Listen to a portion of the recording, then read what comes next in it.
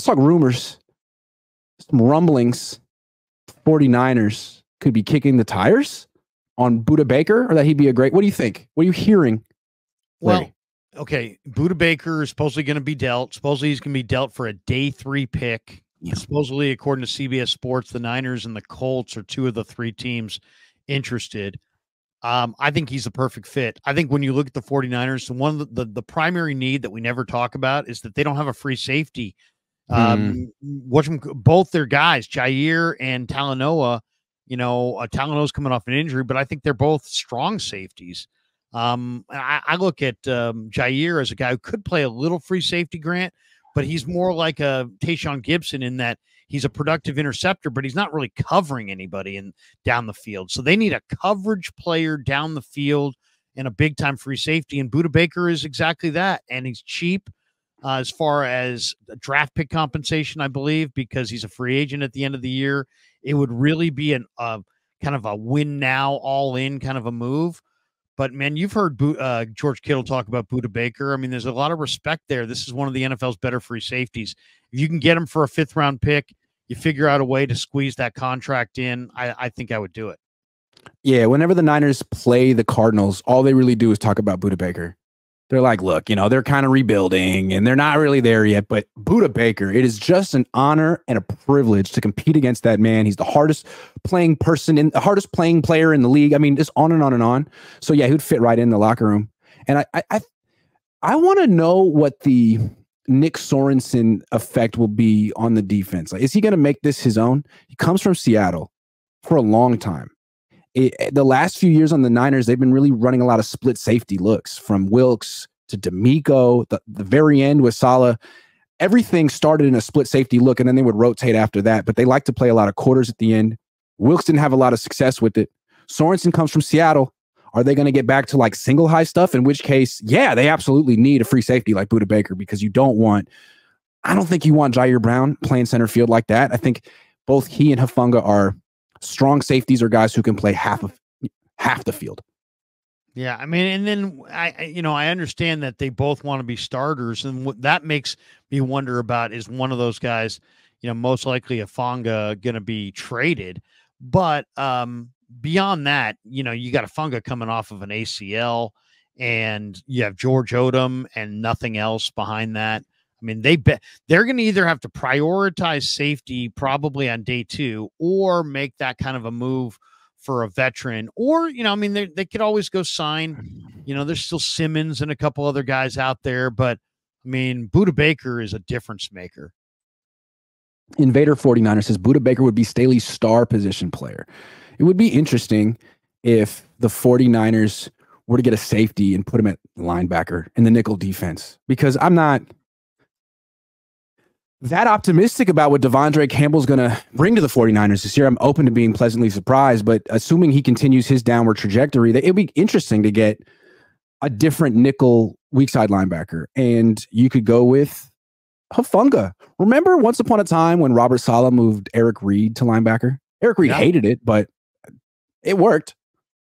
Well, I mean, and that's the trend in the league anyway, to go to these 220-pound hybrid strong safety weak side backer types, and there's a couple good ones in this draft again, so they could probably go get one on day 3 if they wanted to, or they could just play the guys they have there. But yeah, I mean, to me, how the secondary comes together in the draft is going to be interesting, because they got a lot of numbers at corner, but they don't have a true number 1.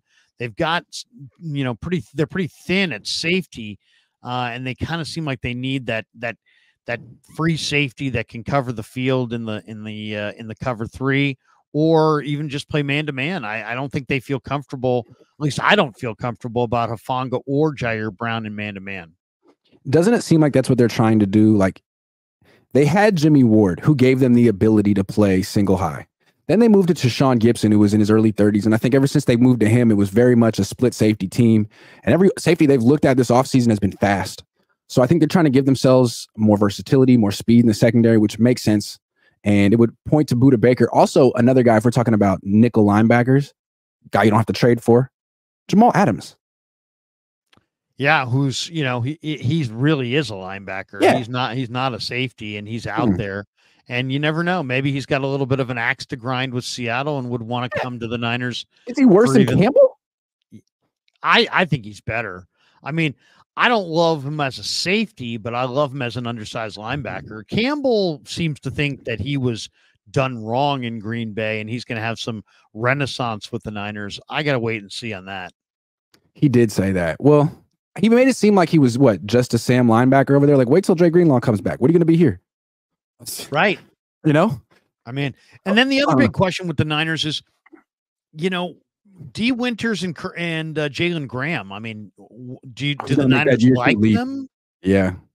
Or not? Because, you know, Graham didn't touch the field at all. I asked Wilkes about it late in the year. He's like, he was a converted, kind of a hybrid safety linebacker in college. It set him back.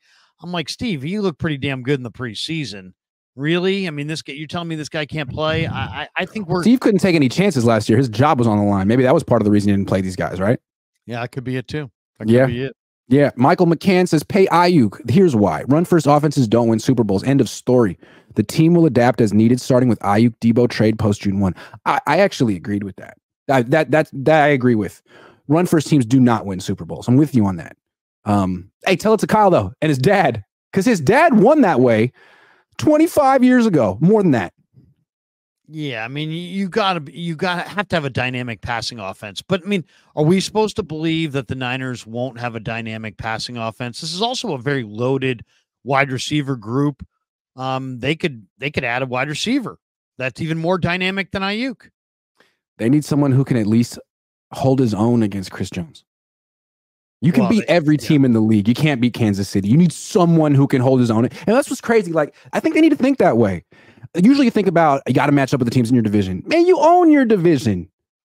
Chris Jones is your problem. He is the main reason you haven't won 2 Super Bowls.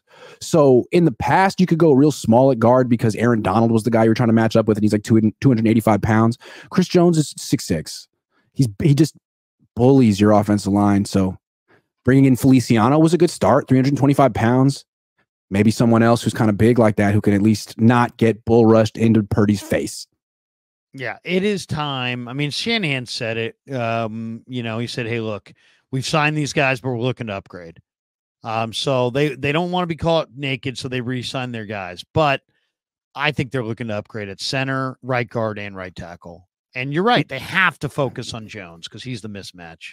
What's crazy is if you go back and look at the Broncos teams that won the Super Bowl under Mike Shanahan and look at those offensive lines, Mark Schlereth, was it Tom Nalen? The guys weighed like 285 across the board. They were movement guys with Alex Gibbs.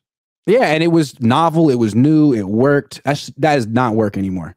You cannot have an offensive line full of undersized guys who are barely 300 pounds soaking wet, not against these defensive lines like Kansas City. So I think the Niners get it. I think the Rams get it. They just went and got Jonah Jackson. He's huge. John Feliciano isn't small. Aaron Banks isn't small. They may be getting it.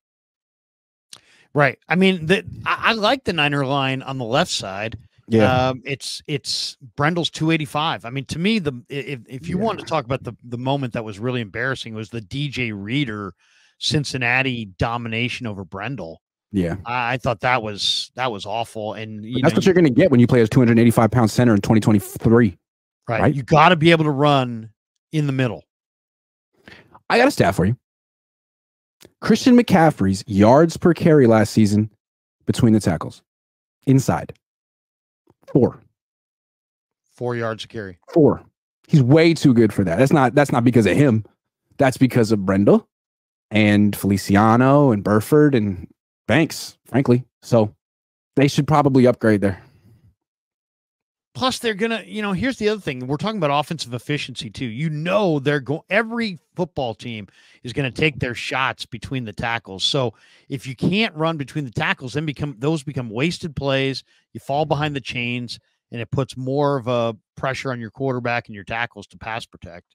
And everyone knows the Niners want to get outside the tackles on their run. So if you set the edge, you have a pretty good chance against the 49ers run game.